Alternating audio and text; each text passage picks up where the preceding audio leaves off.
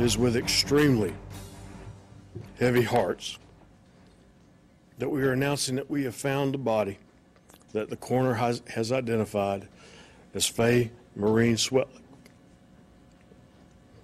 We are now treating this case as a homicide.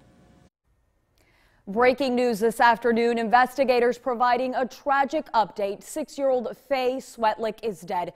Police discovered her body today not far from where she was last seen. Swetlick disappeared from the front yard of her Casey, South Carolina home while playing outside after school on Monday. News 2's Georgia Ree Godfrey reports Faye's death is now being investigated as a homicide. Since Monday, members of this community, law enforcement, and business owners have remained positive and optimistic that Faye Swetlick would be returned home safely. However, just a little bit ago, the Casey Department of Public Safety confirmed the worst. Let's take a moment to recap how we got to this point. Monday, around 5 p.m., Faye Swetlick's family reported her missing after seeing her playing in the front yard of their Churchill Heights home just an hour before. Immediately after that report, police here in the Lexington County area started the search.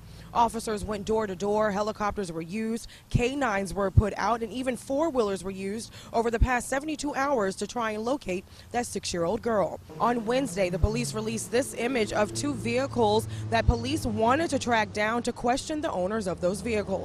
But early Thursday, police confirmed they were able to identify at least one of those owners. However, less than 2 hours after that update from police, we received another update from the director of the department, who shared the sad news. It is with extremely heavy hearts that we are announcing that we have found the body that the coroner has identified as Faye Maureen Swetlick. We are now treating this case as a homicide. At this time, the Casey Department of Public Safety says no arrests have been made. In addition, a deceased male was also found in this neighborhood. In Casey, Georgia Ree Godfrey.